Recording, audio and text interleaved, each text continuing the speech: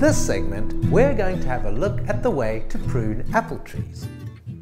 Each variety of apple will have different variations on the Solax theme. If you haven't watched the movie on the Solax tree shape, it's a good idea to have a look at it first.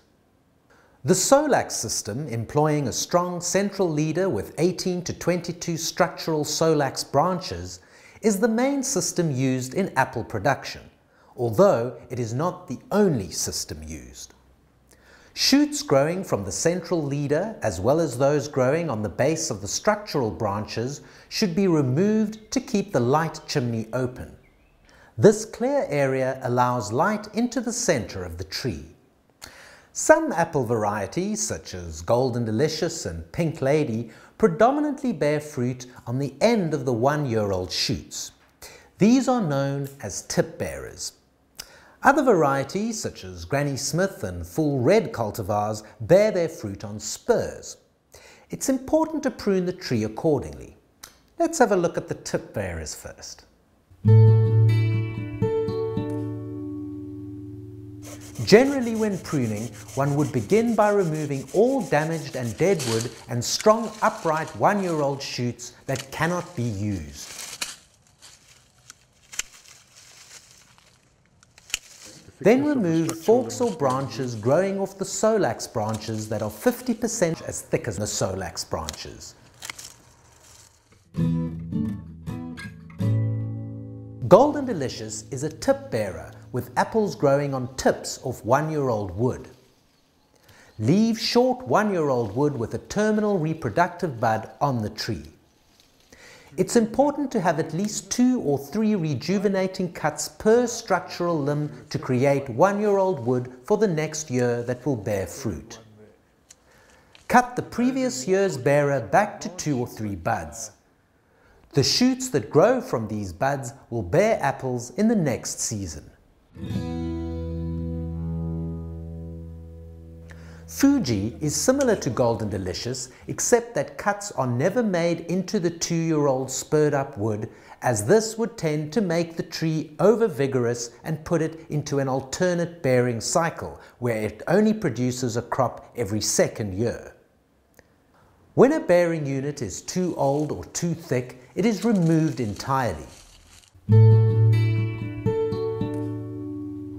Pink Lady is very much a tip bearer, so one would like to have as much short 1-year-old wood as possible to produce terminal fruit.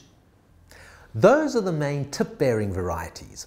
Now let's have a look at the spur bearers. Sundowner is a spur bearer and is pruned in a similar way to Pink Lady, except that more cutting back into the 2-year-old spurs is done, mainly as a thinning tool, because Sundowner is a heavy bearer and we need to reduce the number of spurs that are left in the tree. Royal Gala bears on 2-year-old or older spurs. Boss shoot development increases fruit size and should be encouraged. We cut back to a reproductive bud, which the bud was there. That bud flowers, and in the mixed flower bud you get the shoot, which is a bore shoot, and there was the fruit with the stem. So why we're cutting back is to make sure we have enough vigor to create a bore shoot. Cut back there, we need 1-year-old wood. There's a nice bud. Leave short 1-year-old shoots to spur up for the following year. When they've spurred up in the following year, cut them back to a fat reproductive bud in the 2-year-old wood. Cut back to a fat reproductive bud there. Fat reproductive bud. The thinner the unit, the harder it is cut back, because you want some vigor in that unit. The unit can crop for between 2 and 4 years, and then it would be cut away totally to rejuvenate some new 1-year-old growth. Forks and competing branches must be removed. In Royal Gala trees, a lot of cutting back into the 2-year-old spurred up units is done. This creates a little more vigor in the tree to encourage boss shoot growth and to improve fruit set. It's an easier prune in a way, but very different to Golden Delicious. Granny Smith can crop for many years on old spurs. It does well on old spurs, and as long as there is enough vigor in the old spurs, it will crop for many years. Pruning of grannies tends to concentrate on getting light management right. Strong, upright 1- and 2-year-old shoots are removed along with dead or damaged wood in the tree. The strong, upright 1-year-old shoots are known as fishing rods, and the 2-year-old and older shoots are known as broomsticks, and all the fishing rods and broomsticks should be removed from the tree. A trick that has worked well if one wants to get them into bearing and they're not producing as many flowers as one would like is to crack the 1-year-old wood 10 centimeters above the join with the older wood. Crack it halfway and the next year it will be spurred up totally and produce flowers. If you leave the 1-year-old wood, it will become a broomstick the next year.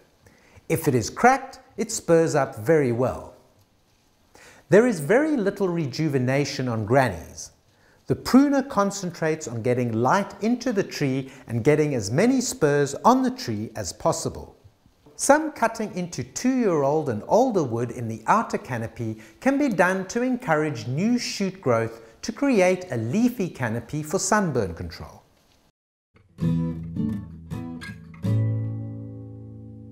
Braeburn will crop on old wood for many years, so we concentrate on light management, removing thick and offensive branches, but leaving all other wood to carry a crop. Do not cut back into the 2-year-old and older spurred up units. We do not want to stimulate new growth. As trees don't come from a factory and each variety has its own requirements, please note that all of our pruning programs are there to give the general theory related to the pruning activity. Please adapt the information to your own situation and chat to a consultant who can advise you in your orchard if you have further queries.